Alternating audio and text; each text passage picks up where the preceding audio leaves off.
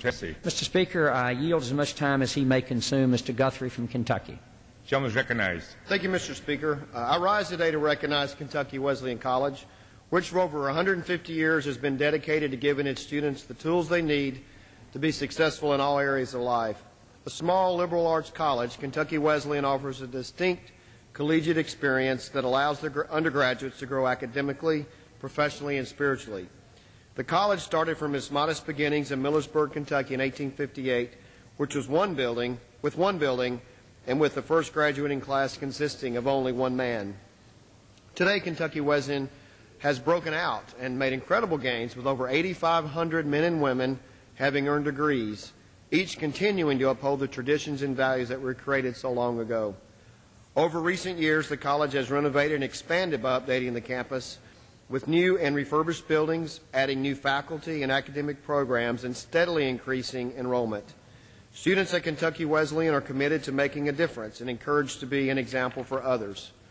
The president of the college, Dr. Cheryl D. King, who is also an alumna, has made it a point to develop personal relationships with the students. She is dedicated to making their collegiate experience a valuable and memorable one. Dr. King expresses the goals and values of the college perfectly in a letter to prospective students. In it, she writes, "Our students are encouraged to serve in anticipation of a lifetime of service to others. Last year, 1/3 of our students took part in community service opportunities. From overseas mission trips and numerous local projects, Kentucky Wesleyan students meet the needs of others and positively impact the world around them." Kentucky Wesleyan has truly lived out its mission statement to foster a liberal arts education that nourishes, stimulates, and prepares future leaders intellectually, spiritually, and physically to achieve success in life.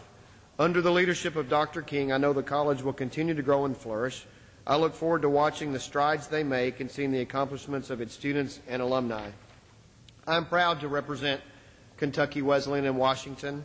I'm proud to represent the community in which it exists, Owensboro and Davis County, and I wish them nothing but the best. With that, I yield back. Gentleman yields back his time. Gentlelady from California.